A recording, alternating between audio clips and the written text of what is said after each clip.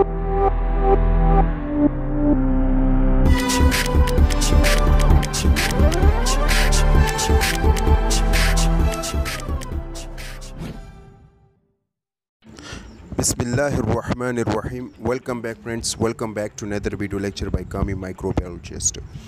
Today in this video lecture we are going to see T3 test, or we can say Triiodothyronine test by finecare machine. In the previous videos lecture, if you guys remember, we already talked the T3 test in detail, but we talked the T3 test by digrade machine. We talked that how to perform T3 test using digrade machine. If you missed that video lecture, you can go back to my channel and watch that video. So we talked that in digrade machine, we talked that we need a phosphate buffer A, buffer B, simple buffer, and we combine this and then we mix with it with the serum of the human blood, and then we'll perform the test. It will take almost 25 minutes, okay, the whole test when we perform the test on digrade machine. So on digrade machine, it is, a little bit taking more time as compared to finecare machine, and it take 2 or 3 buffers as compared to finecare machine. So when we perform the test on finecare machine, so it just need 1 buffer and it take 15 minutes this test, okay. So mostly the laboratory recommend the finecare machine, means the test perform on the finecare machine. So this is how we talked the T3 test on digrade machine. If you missed that video lecture, you can go back to my channel and watch that video lecture. In that video lecture, we already explained that what is T3 molecule. We talked that the purpose of T3 test. We talked T3 function, each and everything in detail. We also talked the normal range of T3 as well. So in this video I explained the T3 test in digrade machine in Urdu language, but in this video I will explain the T3 test by finecare machine in English language. So let's first of all explain that what is T3 again. So T3, the full form is triiodothyronine. As the name suggests, triiodo. So T3 is that molecule, or we can say the hormone, which contains 3 iodine. This T3 molecule is actually the T3 hormone, we can say like that. It is actually produced from the thyroid gland, but it is not actually produced from the thyroid gland, and it is not normally present in the bloodstream. What happened normally? The thyroid gland is stimulated and it secretes the T4 molecule. Okay, when the T4 molecule is produced, so what happened? There is 1 iodine, we better know that in T4 it contains 4 iodine molecule. So when 1 iodine molecule is removed from T4, so what will happen? We get T3. Okay, we get the T3. So it means that we get the T3 from the T4 molecule when 1 iodine molecule is removed. Now what is the function of this T3 molecules? The main function of this T3 molecule or hormone is it involved in the physiological function. Physiological function like heartbeat, normal function of the heartbeat, normal growth, normal development, metabolism, each and everything in the body, what type of physiological function is happening. So the T3 molecule play an important role in that physiological function. Okay, so this is a little bit about the T3 molecule and their function. We there are 2 types of the T3. One we call that bound, the next we call that free. So bound T3 are that T3 molecule that contain with protein, and free T3 is that molecule which do not contain any protein, and it is freely moving in the body or in the bloodstream. Okay, so this is about the free and bound T3. The doctor mostly recommended T3. So it means that bound T3 or total T3. Okay, and sometime the doctor will recommend free T3. Okay, so this is a little bit about T3. Now the main purpose of this T3 test is to to find the hypothyroidism condition and hyperthyroidism condition. Hypothyroidism means low level of hormone. Hyperthyroidism means high level of thyroid hormones. Okay, so through this T3 molecule we can find out hyperthyroidism condition and hypothyroidism condition. Moreover, through this T3 molecule we can find out the function of thyroid gland as well.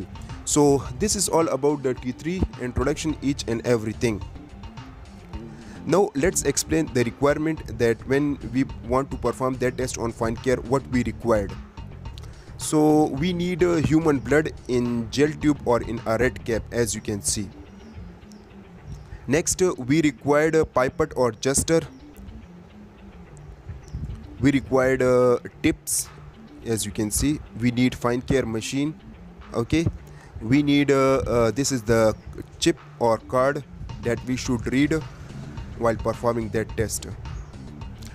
Next we need this is the incubator. We need incubator machine. We need finecare kit. So this is the finecare kit of T3. Now this finecare kit of T3, or we can say total T3 or bound T3, it contains the strip. This is the strip, or we can say cartridge or cassette, remember. Okay, it also contains one type of buffer, only one buffer, as you can see. Okay, so it just contains these two things. Now let's see the procedure that how to perform T3 test by finecare machine. First of all, we will take the blood tube as well as another tube that contains simple water, and then we will put each tube opposite to each other to make the balance equal into the centrifuge machine. Then we will on the centrifuge and will set the RPM. So the RPM is 1000, 2000 or 3000, and the time should be 1 minute, okay, to get the serum. Now after the centrifugation, as you can see, we get the serum. Now this is the serum, as you can see. Next, what will we do? We will take the gesture and will adjust it onto the 75 microliter. Then we will take the clean tip. As you can see, we adjust it on 75 microliter and we take a clean tip, yellow tip. Then we will take 75 microliter of the serum, blood serum, as you can see.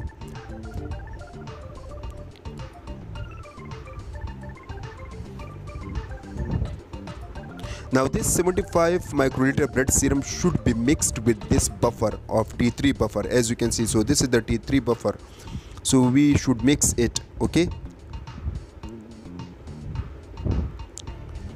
almost for 10 seconds. Once it is well mixed by shaking, so what will we do? We take another clean tip and we will take out this strip, as you can see, and we'll take 75 microliter from this mixture in which we mix buffer as well as 75 microliter serum.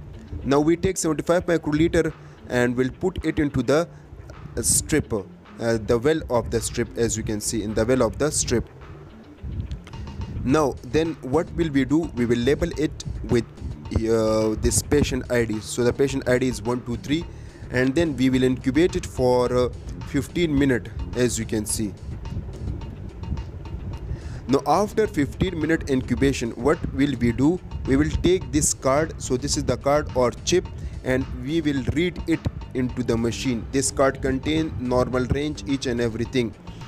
Now then we will click on the this is the first of all we will click exit, and then we will click on quick. Okay, so we will click on quick because we already incubate it outside the machine for 15 minutes. That's why we will click on the quick. Now once we click on the quick, so first of all it will read the card. First of all we will click on the test. First of all it will read the card, then it will read this chip. After few seconds it will give you the result. So first of all we will give the ID and then we get the result. As you can see, this is the result. So it is the normal range, 3.27 nanomole per liter. So this is the normal range. Okay, and we will click on the print and we get the print. So this is the first method. The next method is the standard. Now how will we perform the standard test on this machine? We will click on the standard test, and then we will click on so what will happen? It will first read the card, then it will read the strip. So we will click on test, and after 15-minute incubation, now what happened? The card, the strip which we insert it, So inside the machine it will take 15 minutes. Okay, so standard will be like that, the inside the machine it will take 15 minutes. Okay, after the 15 minutes it will give you the result. So we will click on the we will write the patient ID. As you can see, we get the the test report. So this is the result. The same we get as we get in the quick. Okay, so this is how to perform the T3 test. Thank you so much for watching that video.